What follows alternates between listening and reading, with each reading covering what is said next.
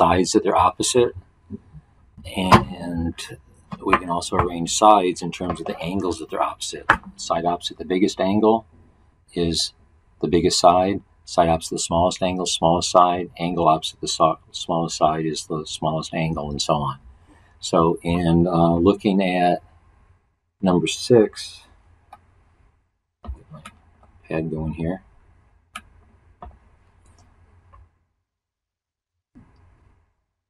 For number 6, let's see what we got.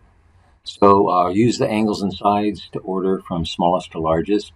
The smallest side is 23.7, so angle T is going to be the smallest angle. The next size side is this 35, so angle R is opposite that. That's going to be the next size angle. And then the largest side is 48, and angle S is opposite that. That's going to be the largest angle. So smallest to largest, we have TRS. Looking at number 7, the smallest angle is at T, so the side opposite that, which is SR, is going to be the smallest side. Next, we have the next angle in order is 60, angle R. ST is opposite that. That's got to be the medium-sized side in the triangle. And then the biggest angle is S, which is 80. Side RT has to be the largest side of the triangle since it's opposite the 80. Looking at 8 here, 3.8 is the smallest side, so angle C is going to be the smallest angle. 4 is the next size side, so angle B is the next size angle. And then 4.3 is the next size side, angle A is opposite that. So that one goes CBA. Let's move up. Looking at number 9, the smallest angle is 25, so CD is the smallest size side. The largest angle is 120, which is D, so CE is going to be the largest side, so I'm going to put that on the other end. And then in between, we're going to have side DE, which is opposite the 35. So 25, 35, 120, we got CD, DE, CE. For number 10, we have to figure out what angle R is. These add up to 114 degrees, so we need another 66 degrees to make the 180 for that triangle. 66 is the biggest angle, so side ST is opposite that. That's going to be the largest size side. We want to go small to large, though. The smallest angle is at T, so RS is the smallest side. Next, we have RT, opposite the 60, and then the largest side, opposite the 66, is ST. Same thing for 11, pretty much. The smallest side is the 12, so angle Q is opposite that. The next one up is 18, angle P is opposite that. And then the next one up is angle R, which is opposite the 20. That's the largest. So QPR is a P. Let's move on. So let's see what's going on with this. So the figure shows the position of 3 trees. There's the 3 trees. At which tree position is the angle between the trees the greatest? So we look at the side lengths. This is a 50-some, 53 feet. Opposite, that's the biggest side in this triangle. The angle at 2 is the biggest angle. 13, they live on the same road. They can see a flagpole. The angle, so let's kind of draw this out. They live on the same straight road. From their balconies, they can see a flagpole in the distance. The angle that each person's line of sight to the flagpole makes is the same. So the angle is the same. How do their distances from the flagpole compare? Well, now, if their balconies are the same height, and the angle that they're looking at the flagpole at is the same, then the flagpole is going to be exactly halfway in between. Now that's assuming that their balconies are the same height. And if one balcony is bigger than another, it's really going to be hard to tell what's going on angle-wise.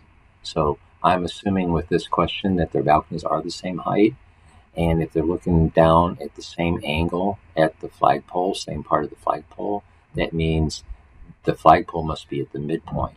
They're equidistant from the flagpole.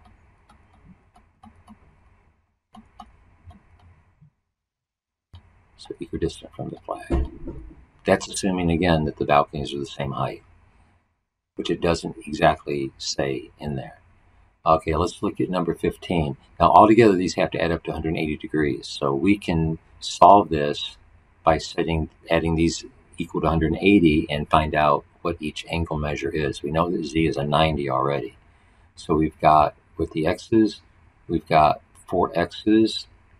There's a 10 plus a 90, so 4x plus 100 equals 180. Take away 100, 4 x's is 80.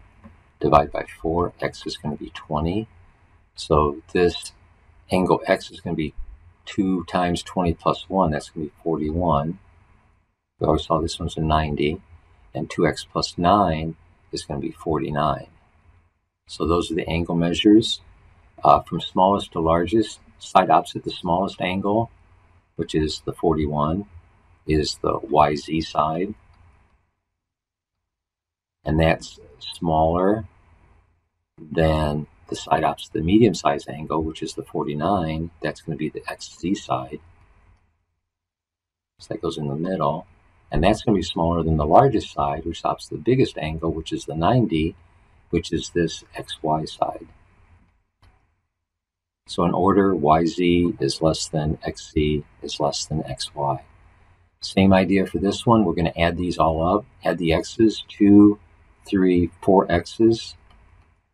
A minus 1 with the 6 is a 5, plus a 3 is an 8. So 4x plus 8 makes 180. Take away 8, 4 x's is 172. Divide by 4. X is going to be, I think, 43. 4 times 40 is 160. 4 times 3 is 12. Yeah, so it works out. So x is 43. So that means that P is going to be a 42-degree angle. Q is going to be a 49-degree angle. And M is going to be an 86 plus 3, which is going to be an 89-degree angle. So there we have our angle measures. And sides in order from small to large. Opposite the smallest angle is MQ. Opposite the medium-sized angle is PM. And opposite the largest angle is PQ. So there we have the order from largest or smallest to largest for those side lengths. Let's move on. Let's look at number 17 here. So let's see. So AY bisects angle A. So those two angles are congruent. BX bisects B. So those two angles are congruent. And Q is the intersection of AY and BX. Okay, so that's what we have. Suppose that BC is greater than AC. BC is greater than AC. BC being greater means angle A, the total angle here at A, is going to be greater than the total angle opposite the BC side. Let me read that again. BC greater than AC.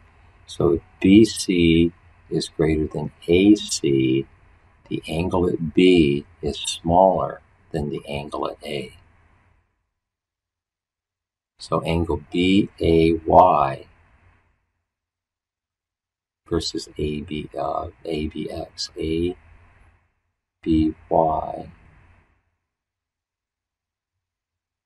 No, BAY. B to A to Y. So the way I'm looking at this is in terms of this BC greater than AC. So if BC is greater than AC, angle B is bigger. Now, if I bisect a big angle, I'm going to get half of a big angle. If I bisect a smaller angle than that, I'm going to get half of the smaller angle bisected. So angle B is greater than angle A. The measure of B is greater than the measure of angle A. Since each of these is bisected, the bisected angle is going to be 1/2 the measure of angle B, and that's still going to be greater than 1/2 the measure of angle A.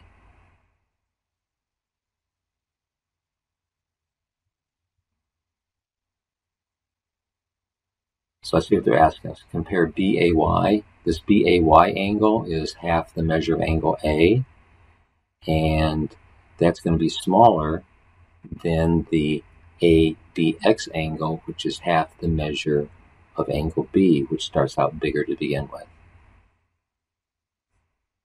So I don't know how to do that algebraically, but the idea is that since BC is greater than AC, angle B is greater than angle A, so angle BAY, which is half of B, is greater than angle ABX, which is half of A. Okay,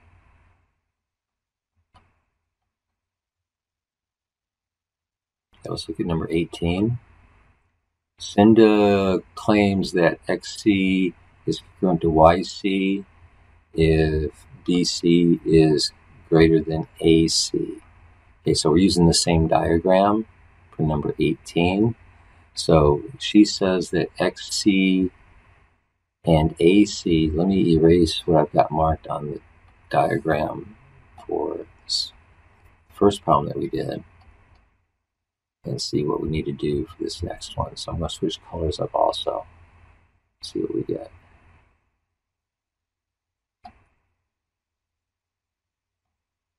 So let's see, so she claims that XC is congruent to YC if BC is greater than AC. So BC greater than AC. Now what we can get from that is if BC is greater than AC, angle B's measure is greater than the measure of angle BC greater than AC. BC goes with angle A, and BC is greater than AC. So the measure of angle B is less than the measure of angle C. BC, AC. So opposite AC, we have angle B. Opposite BC, we have angle A. So B is smaller than A. Now B is smaller than A. Let's look at side XC. X to C, if B is smaller than A, angle B is smaller than angle A. She's saying that C is X to C is the same as Y to C.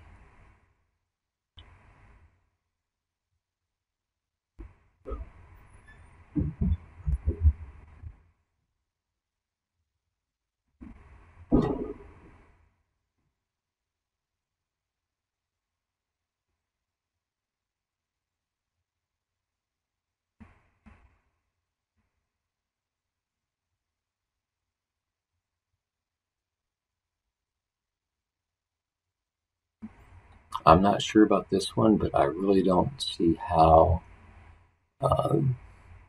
she can make the claim that these are going to be congruent to each other. Let's look at the next one.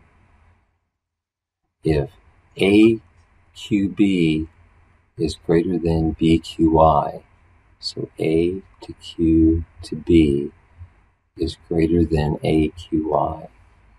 So this is greater than BQY, BQY. This one is greater than this one. Let's see what it does. Which side of ABQ has the greatest length? So we're talking about ABQ.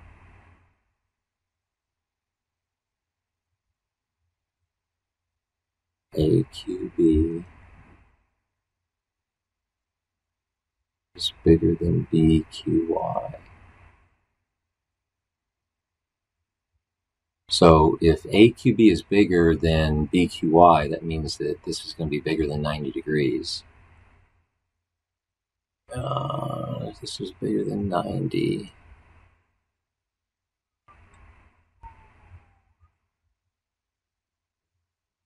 Which side has the greatest length?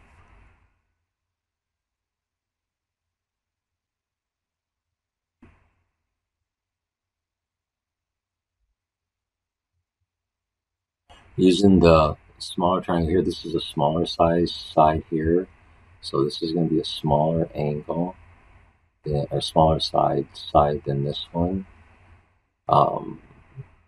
So in ABQ, the largest length we can see is going to be AB.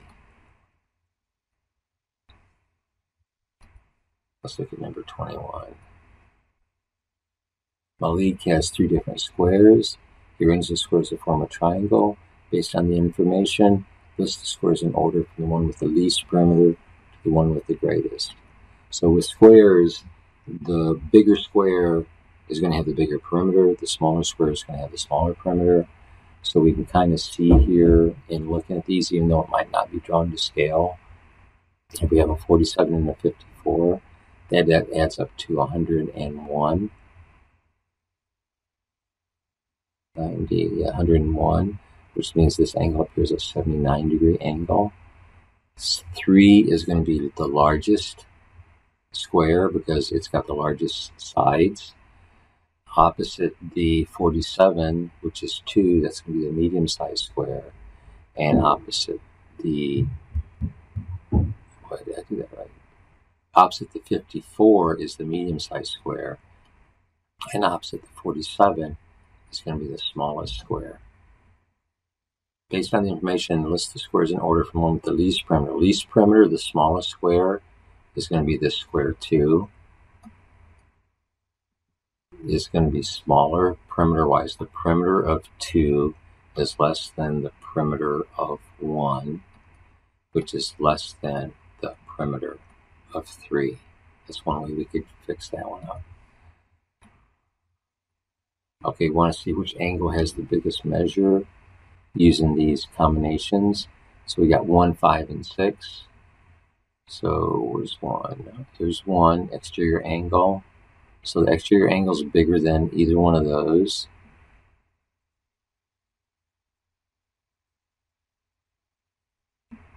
It's actually for the sum of these, so it's bigger than either one of those. So angle 1 is the biggest one there. Looking at 23, we have 2, 4, and 6. So here's 4, here's 2. Exterior angle is 2, 4, and 6. This exterior angle is going to be equal to the sum of those two. The angle with the biggest measure is going to be this angle 2. Looking at 7, 4, and 5, we've got 7, 4, and 5. Exterior angle, 4 and 5 are interior angles. This angle 7 is going to be bigger than either one of those others. Looking at 25, we've got 3, 11, and 12 for the angles.